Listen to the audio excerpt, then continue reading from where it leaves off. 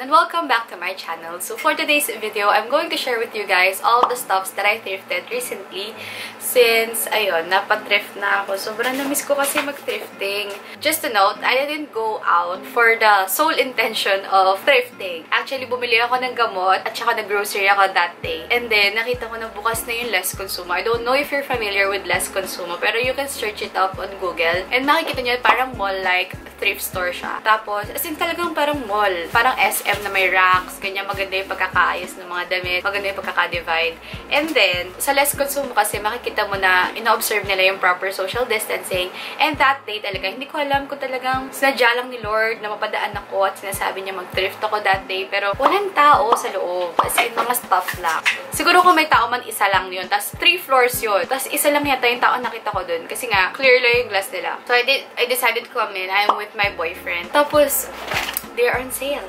As in, they're on sale. Their t-shirts, their tops, they're only for 20 pesos. And then their pants, mapatak na 50 pesos. So, who wouldn't want to shop with that, diba? Of course, I shop. But anyway, so I just want to note, guys, that if you're going to go shopping or if you're going to go grocery shopping, buy some medicine or thrift, in my case, observe proper social distancing, wear your masks, always don't take it off when you're outside. Always wash your hands if you have the chance. As in, every chance you get, wash your hands. Always bring your own alcohol. So, ayun. Ako din, I always bring my own alcohol with me. And, ayun, siguro nasa akin na lang din talaga yung pag-iingat. And I hope you guys, if you're going out, please be careful. As in, extra careful. Tapos, don't just go out for something really leisure-like activities like thrifting lang. If you're going to do it, siguro parang isasama mo lang siya sa pagbili ng groceries, yung mga pangangailangan lang. Ayun, I hope you understand. I hope you're getting my point. Anyway, since I really loved what I bought and I really want to share them with you, and there are a lot of alternatives naman if you really want to thrift, if you're just at home, you can go online thrifting. Tapos, meron din yung mga nagla-live, yung mga pamain po, M16, pamain, ganun. These finds that I have here, they are mostly those finds na common sa mga ukay-ukay. So, I just wanna give you ideas then. Oh my god, sobrang haba ng intro. Anyway, so, without further ado, let's now start with our thrift haul. The first top that I got is what I'm wearing right now. Actually, alam nyo guys, di ba parang mostly na mga binibili kong baby tees sa Shopee ay mga ganito lang din. As in, ito nga mas maganda pa yung quality niya at gusto ko yung pagkaka-fit niya sa akin. Kasi it's not that hapit. Parang talagang baby tee lang siya na medyo bitin. Ganon. And itong mga baby tees, ito yung parang mga take over on Y2K fashion. So, actually, nakita ko siya sa children's wear. Pero I thought nakasya sa akin and super kasya siya sa akin. So, I really love its fit. Sobrang maluwag lang siya and then it has this rainbow print. Tapos yung print niya, meron siyang small glitters. That's why I loved it so much. And hindi ko alam, ang nakalagay lang sa kanya ay Happy Rainy Day. So, I really love the print on this one. Kaya kinuha ko siya. Now, next thing that I got is this one. So, dito naman, this is a lighter apple green color. And actually, hindi siya apple green, yellow green color. So, this is a sando turtleneck top. Ayan, sobrang cute niya talaga. As in, it reminds me of Velma from Scooby-Doo, a character in Scooby-Doo.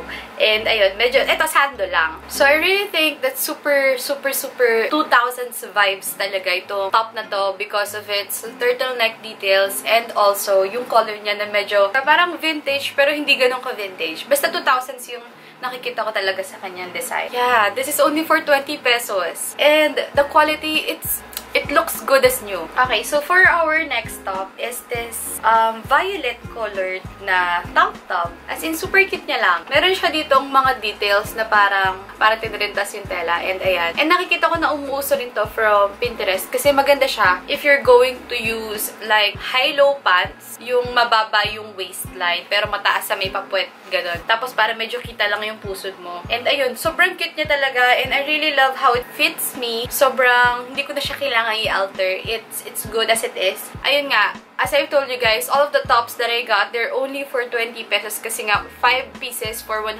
pesos. Okay, so next is this top. This is a lace top lang. And so, this is from Giordano. Ayan. Alam niyo naman, diba, bumili ako sa Shopee ng mga gantong tops na meron lang floral prints. Tapos, during that day din, nung dumating siya na sobrang ganda ng quality, sabi ko, makabili kaya ng mga plain naman. And, nung nag-ukay ako, nakakita ko nito. So, sabi ko, girl, from 200 something to 20 pesos. Not bad. Tapos, Giordano pa siya. Kung ako yung tatanungin, parang 100% cotton siya. That's why I also loved it. And, ayun nga, nauuso na naman yung mga lace details ngayon. Pero, on top tops na medyo fit. So, nagbabalik na naman ng mga lace details. That's why I expect a lot of lace details in this haul.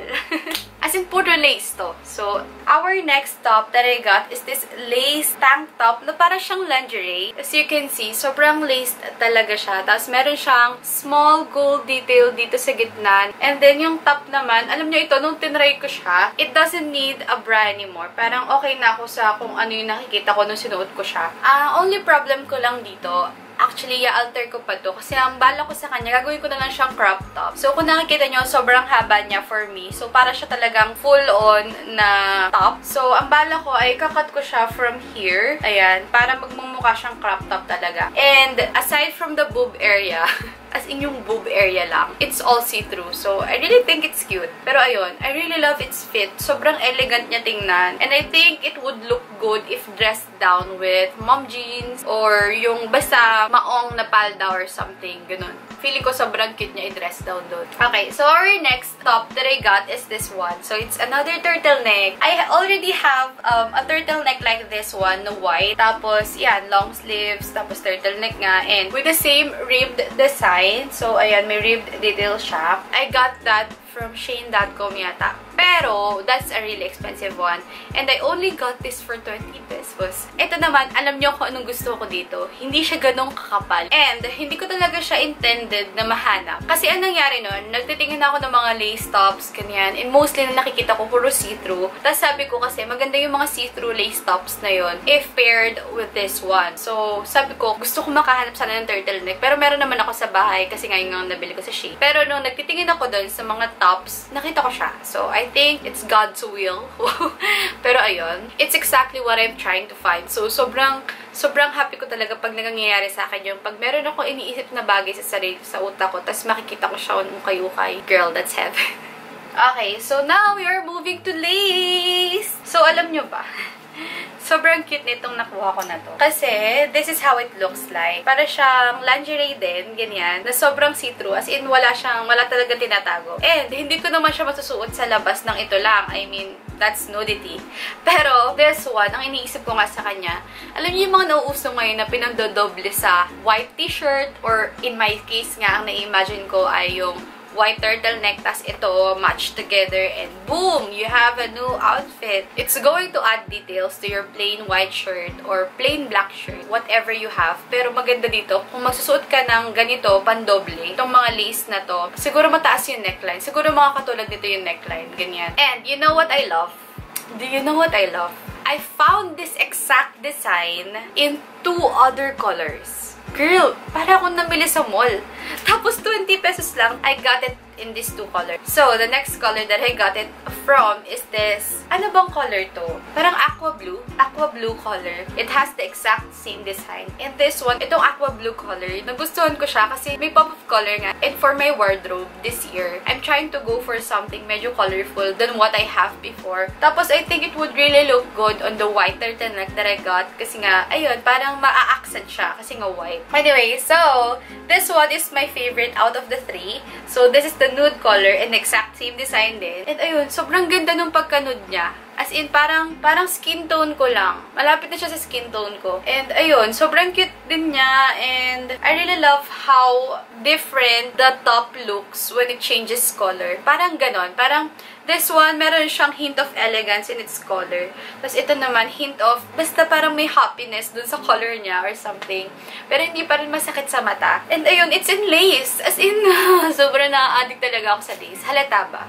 And you know what I also think? Since I already have my own sewing machine, kung magkaka-time ako, aaralin ko kung paano ko siya papatungan ng panloob para pwede ko na siyang gamitin on its own, diba? Parang ganun. So, ang kailangan ko lang talaga sa kanya yung details niya. As in, ang ganda yung pagkakagawa pa. Anyway, so the next thing that I got is this lace top ulit. Pero last na to. Last top na to. Ito, it is in the same brand as the 3 na pinakita ko sa inyo.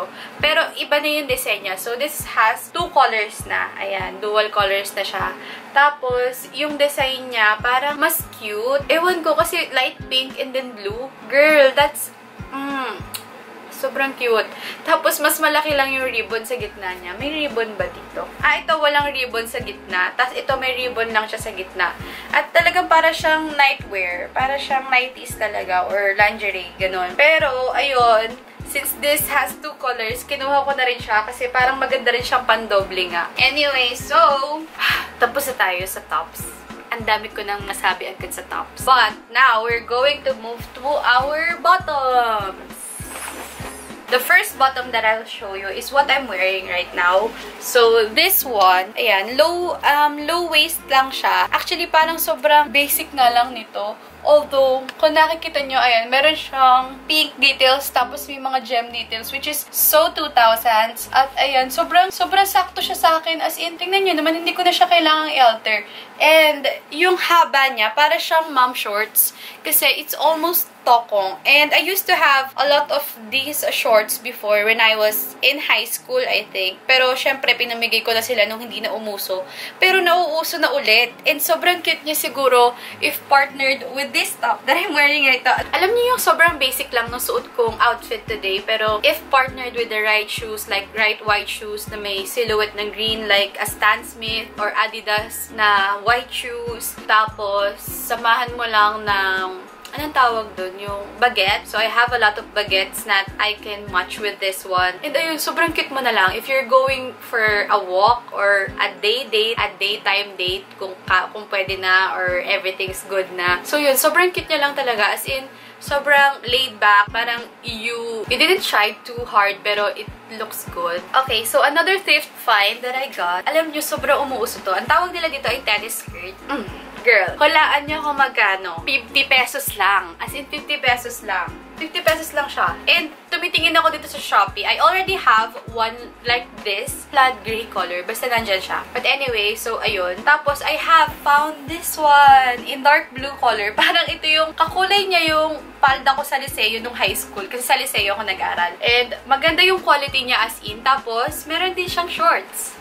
Pero this one, medyo maluwag siya sa akin. Pero kahit na maluwag siya, binili ko pa rin siya kasi nga meron na akong sewing machine. So alam nyo, parang sobrang nagbago yung buhay ko sa pag-uukay when it comes to shopping on ukay. Nung nagkaroon na ako ng sarili kong sewing machine. Kasi minsan kasi yung, di ba, pag nag-uukay ako, papa-alter ko pa sila sa tailor. Tapos, dun lumalaki yung gastos ko sa pagpapa-alter. Pero now, I can alter it on my own. So, sobrang happy ko talaga. Anyway, so I got this like, mom-like mom shorts-like na shorts. Pero, ayun, sobrang cute niya lang. Alam nyo, ako naman, parang hindi ko siya tatawaging mom shorts kasi masyado siyang maikli for that. I think this is something Megan Fox would wear in the 2000s. Pero, meron siyang hint of, alam niyo yun, parang mga paints na nag-scatter dyan. Pero feeling ko as a design. So, feeling ko this is something Megan Fox would wear if she's an artist or a painter. Does that make sense? Pero basta ganon. So, I really love its quality. As in, super ganda ng quality niya. And I love its fit on me. 50 pesos. 50 pesos, guys.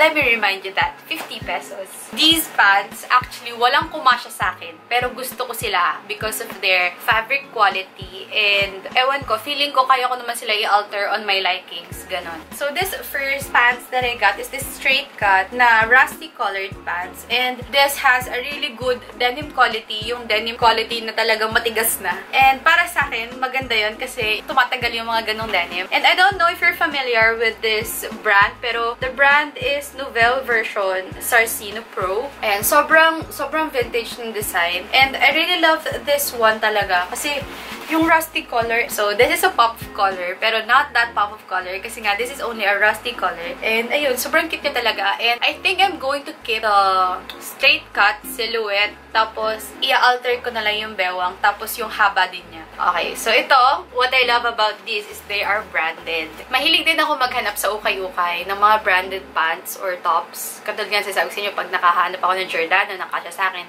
kinukuha ko sila if they have the right quality or maganda pa yung quality. So, this one, I only got it also for 50 pesos. And, this is Tommy Hilfiger. Hindi ko pa siya check kung legit to. Anyway, so maganda kasi yung silhouette nito. Ang nagustuhan ko naman sa kanya ay yung line niya dito sa unahan. Kasi parang nag-add siya ng style na medyo vintage na hindi ganun ka-vintage na ewan, basta parang nag-add siya ng style. Ayun, sobrang simple niya lang. As in, sobrang basic pants niya lang. And I'm also thinking of altering the height for this one kasi masyado talaga siyang mahaba sa akin. So, tingin niyo ba guys? Interested kayo sa video na nag-a-alter lang ako ng pants? Ganun. I mean, hindi siya talagang, bukod sa mga thrift flips, so magagawa ko ng mga thrift flips kasi meron akong mga thrifted items dito na ang sarap i-thrift flip talaga. Pero, ayun, interested ba kayo sa video na nag-a-alter lang ako ng pants kung paano ko sila ina-alter on my likings, ganun. Anyway, so this one is one of the best yet kasi this one is from Tory Burch. As in, legit. Anyway, so this is just a plain old maong white pants na medyo flared pants siya actually.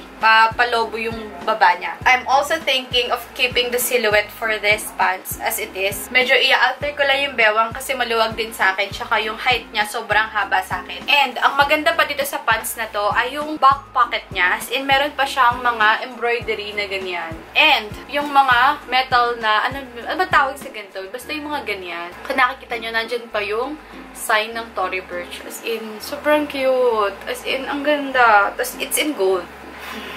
Pagod akong pagkasalita. Parang sobrang haba na ng huli na to. So guys, that's it. That's all the stuff that I got from ukay-ukay. And I hope you loved watching this video as much as I loved filming this one. Kasi sobrang cute talaga ng mga nabili ko. Alam nyo ba na overall, lahat ng pinakita ko sa inyo, I only bought all of those for 500 pesos. Yes, girl. 500 pesos. And I got all of that. As in, if you have other suggestions ng videos, yeah, comment down below. And if you like this video, please give this video a thumbs up. And if you like me, you do, subscribe to my channel. So yeah, thank you so much for watching. And of course, also, stay safe. Stay safe always. Wash your hands, drink your vitamins, drink your water. And yeah, I love you guys so much. Bye-bye.